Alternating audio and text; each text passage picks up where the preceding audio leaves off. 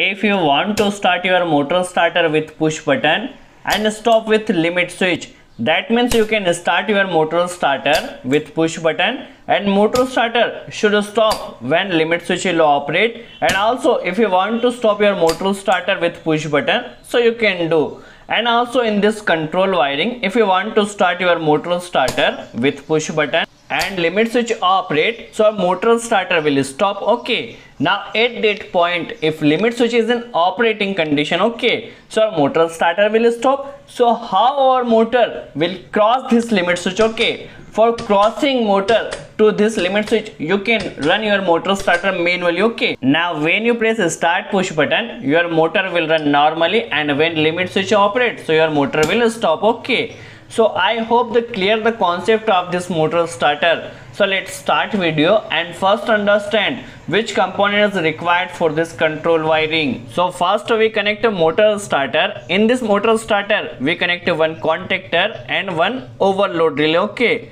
we connect one DOL starter and we connect one stop push button in which we connect NC element, one start push button in which we connect NO element, one limit switch. Okay, when limit switch will operate, our motor starter should stop. And for load at place of motor, we connect a cooling fan. Okay, now let's start control wiring. But before start control wiring, first learn contactor basic concept. Okay, in contactor we need to connect a phase and neutral to 20 volt supply to operate this contactor. Okay, so we connect a neutral directly in this A2 terminal and phase will connect with controlling and connect in A1 terminal. Okay, this is contactor power terminals in which motor connection will done. This is contactor auxiliary contacts in which we have one NO point and one NC point. You can see here for controlling purpose and providing holding purpose. Okay, first we connect input power supply in control MCB.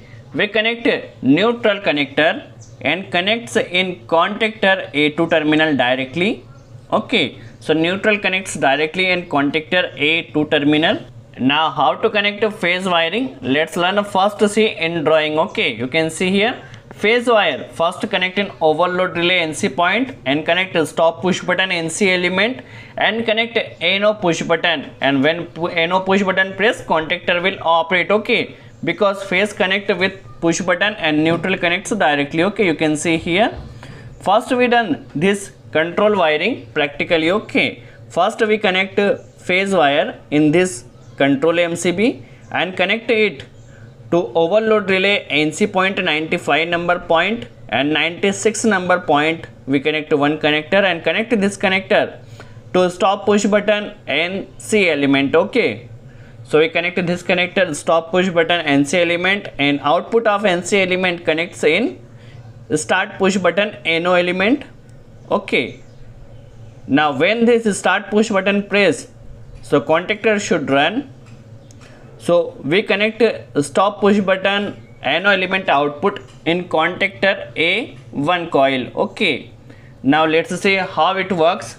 When you press start push button, your contactor run manually. Okay, when you press start push button, your contactor run manually. Now learn how to provide holding supply, and when limit switch operate, your motor starter should stop. Okay, but first learn how to connect a holding supply in this motor starter. So for holding supply, first we connect one connector in contactor A1 coil to contactor NO point. Okay, as we always do holding supply. Okay, so first we connect one connector in contactor coil A1 terminal to contactor NO terminal. Okay, you can see here we connect a contactor coil in NO terminal, and holding supply takes from a stop push button NC element output terminal and connect this holding supply to limit switch NC point and limit switch NC output connect in contactor NO terminal input terminal. Okay, now let's see first limit switch. You can see here this is limit switch. In this limit switch we have one NO point and one NC point. We need to use limit switch NC point. You can see here this is limit switch NC point. When limit switch will operate, NC makes NO and our holding supply will cut. Okay, so for holding supply, first we take one connector to stop push button NC element. You can also take holding supply from NO element input terminal and give this holding supply to limit switch NC input, and output of this limit switch NC point connects in contactor NO point. Okay, you can see here. Now when contactor will operate, so contactor NO makes NC and our starter will hold, because in limit switch we use NC point, so supply comes directly. Okay, when limit switch will operate, so this holding supply will cut. Okay, now our control wiring is now done. And for cooling fan connection, we connect a phase and neutral in contactor L1 and L2 terminal, and for load connection we connect a supply from overload relay output. Okay, now we start control MCB. When you press start push button, your motor starter run permanently. Okay, you can see here. If you want to stop with this push button, so you can stop normally. Okay, now when you press start push button and limit switch will operate, so your motor starter will stop. Okay, because holding supply is at that point. How our motor will cross this limit switch, so you can run your motor starter manually. Okay, when you press the start push button, your motor run manually, and when limit switch cross, so your motor run properly. Okay, you can start and stop your motor with push button, and when limit switch will operate, so your motor starter will stop.